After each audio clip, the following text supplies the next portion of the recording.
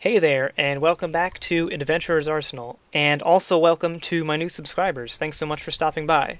On the menu today, we've got a piece of footwear with an explosive kick to them, those being the Fall Blast boots.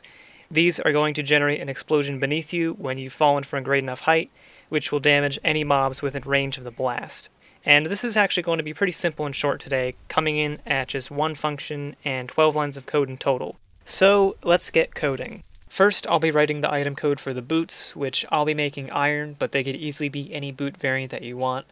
Then I'll name it and give it some lore, as well as Feather Falling 5 to help prevent the player from taking too much excessive damage themselves from the fall.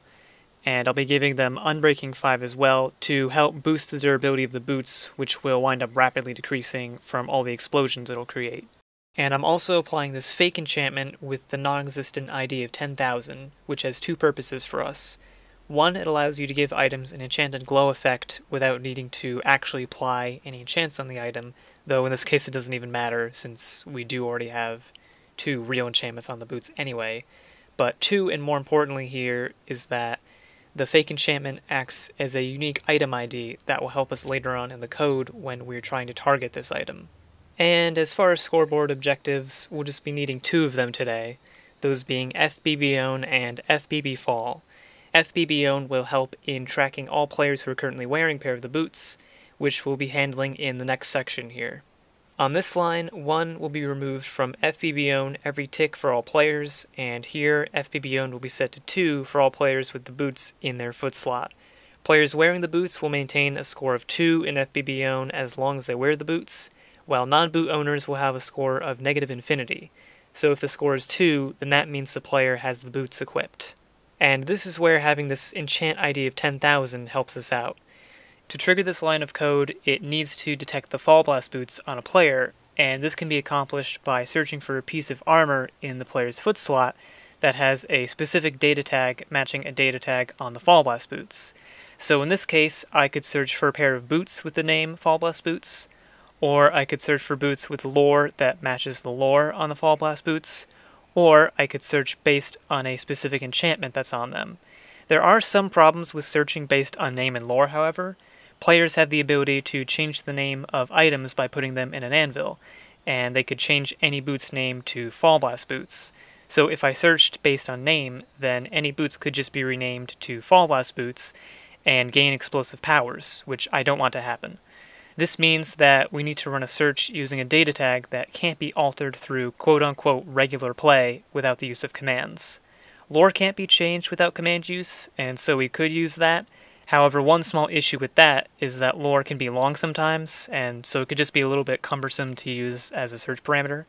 And that brings us to enchantments. And while it is true that players can add enchantments to items through normal play, what they can't do is add fake enchantments. So we can search for boots with an enchantment that has the ID of 10,000, and having this line of code search parameters being dependent on that prevents players from being able to cheat and replicate the item, at least without the use of commands.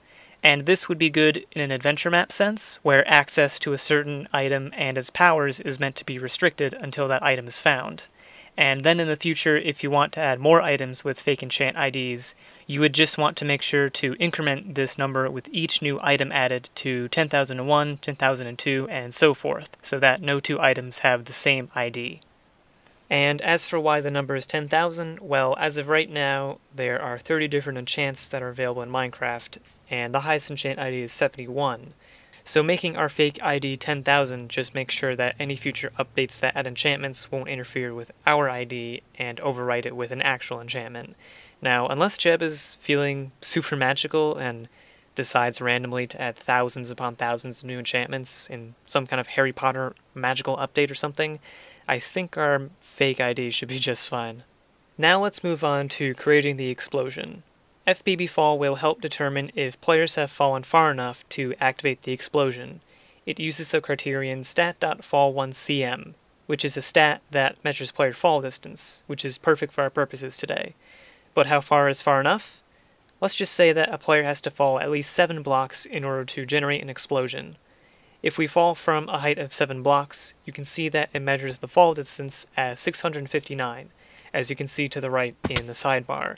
So, if a player falls and their score in FBB fall is at least 659, then an explosion will be created. So we'll run this effect command on all players with 1 in FBB own, meaning they are wearing the boots currently, and at least 659 in FBB fall, meaning they've fallen the minimum fall distance required, giving them the resistance effect for 1 second with an amplifier of 3 and setting hide particles to true. And this is to lessen the explosive damage the player will take from the explosion so that they'll actually survive. And if you're wondering why I don't just put blast protection on the boots instead, well, that's because when I was testing this out with blast protection on the boots, I found that there's a point where the boots will be just about out of durability, and then on the next fall they'll break mid-explosion, which caused me to lose that blast protection and leaving me unprotected from the explosion, which would then kill me.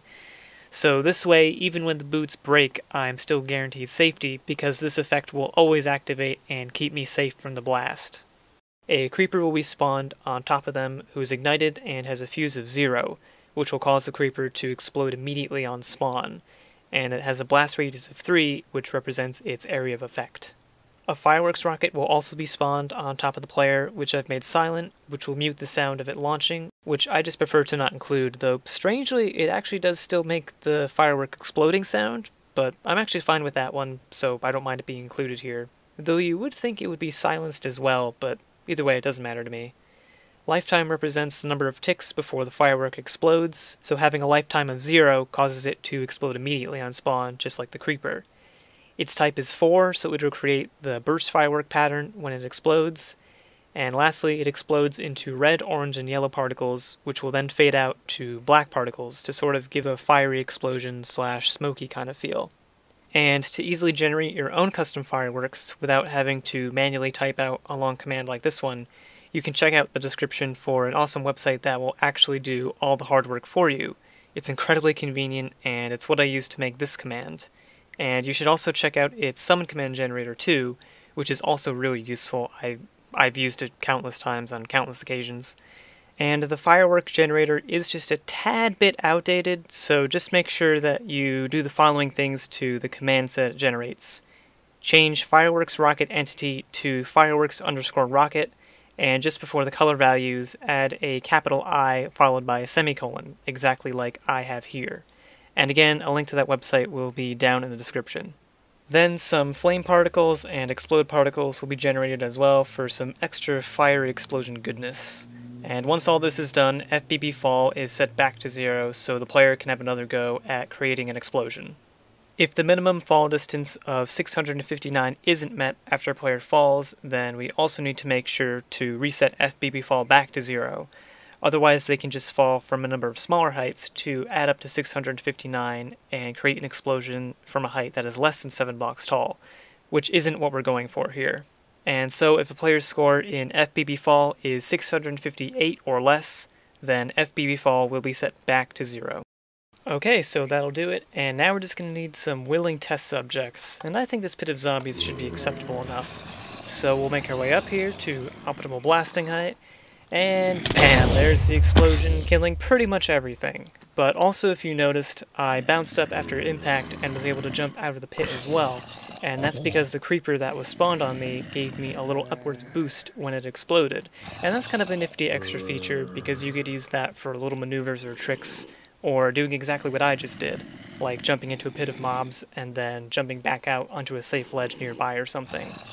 Also, because using these boots means being blown up by a creeper every time you use them, the durability of these boots is pretty much going to be ripped apart after not too long. And if that's something that matters to you and you want to change, then you might want to consider adding the unbreakable tag to the boot's spawn code, which works just like it sounds, and it'll make the boots unbreakable with infinite durability. Or you could just use diamond boots instead of iron ones, which just naturally have a higher durability. Or you could also increase the level of the unbreaking enchant that's on there, but one thing with that is that I noticed it had severe diminishing returns after a certain point. Like even putting it up to level 20 only seemed to squeeze out about 5 more uses or so, if that even. So just something to keep in mind, but you can try it out for yourselves if you want. And also, even with feather falling and the resistance effect, you're still going to take quite a bit of damage from the fall and explosion, So, just be careful when using these, kids, okay? Okay. And by the way, you can fall up to about 35 blocks with nothing but the boots on and just barely survive with about a half heart or so if you started out with full health and so long as you walk off the edge at the top instead of jumping off it. Actually, you know what? I just realized something. The difficulty you play on will affect how much damage the explosion does to you, since difficulty modifies enemy damage, and this explosion is created by a creeper, who is obviously an enemy. I recorded this in hard difficulty, so that means you should be able to fall from even higher than 35 blocks when the difficulty is set to lower than I had it. So that's just another thing to keep in mind. But yeah, I would say that this test was pretty successful. I mean, one might even say that these boots are a blast, or that they're the bomb. There's fun afoot when wearing these because you can give enemies the boot. You can see for yourself. Anyway, that's going to do it for today, but thanks for watching. If you sufficiently liked what you saw, and you just really wish to express these feelings in a meaningful way, then I'd appreciate if you left a like down below, and maybe even subscribe and hit that bell icon, which will let you know when my new videos are out. If you've got suggestions for anything you'd like to see me make in future episodes, or if you've got questions, thoughts, feedback, or anything at all, then you can let me know down in the comments. Over on the left is the previous video in this series where I code out Solaire from Dark Souls as a combat companion if you're interested in seeing more programmy type stuff. Thanks again, and until next time.